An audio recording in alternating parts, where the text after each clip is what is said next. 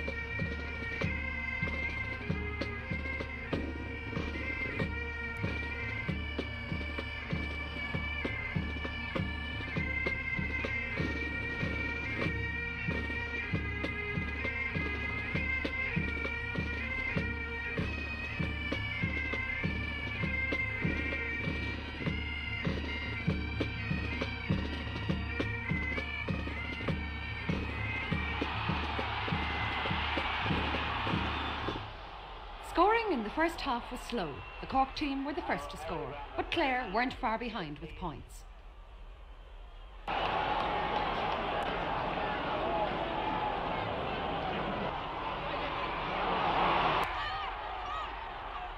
But at half-time, Clare were still behind, with the score at Cork 5 points to Clare 3.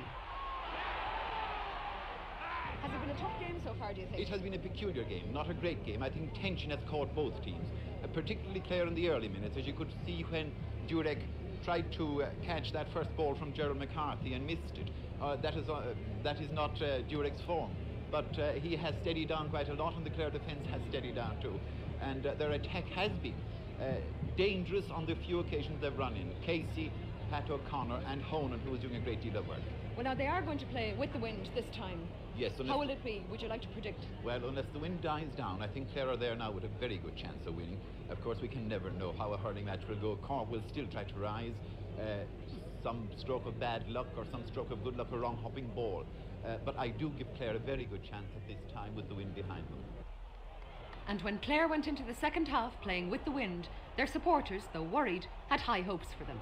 But the Cork team, having moved two of their players to different positions, took control of the game fairly early on.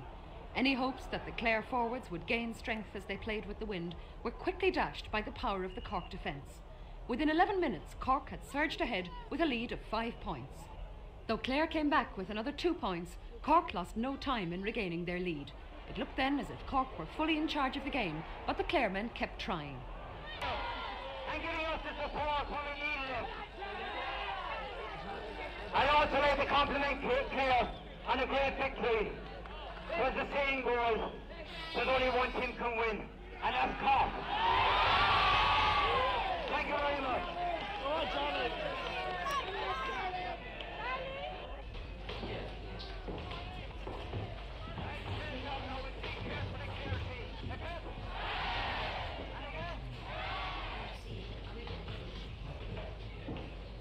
Well, it's the second time I've ever cried coming off the field after a match. I cried after being beaten in the Munster Under-21 final.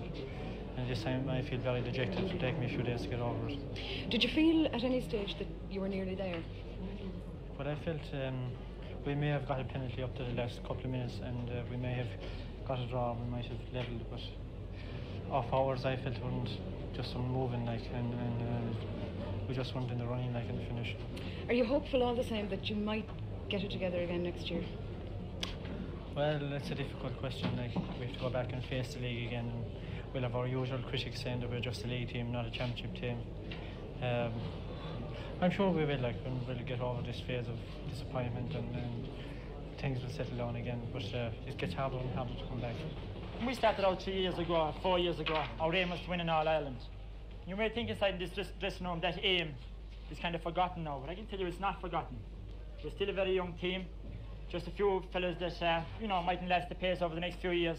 But we were beaten before. I'm telling you, we're going to be back again. Father, you're terribly disappointed, I suppose, but do you feel they'll be able to come back again? Oh yeah, I'd just only like to pick up where Ger left off, that this Clare team is definitely young enough. Beaten by 2 points today, it means that we're terribly disappointed, but it also means that we're going to come back to try again.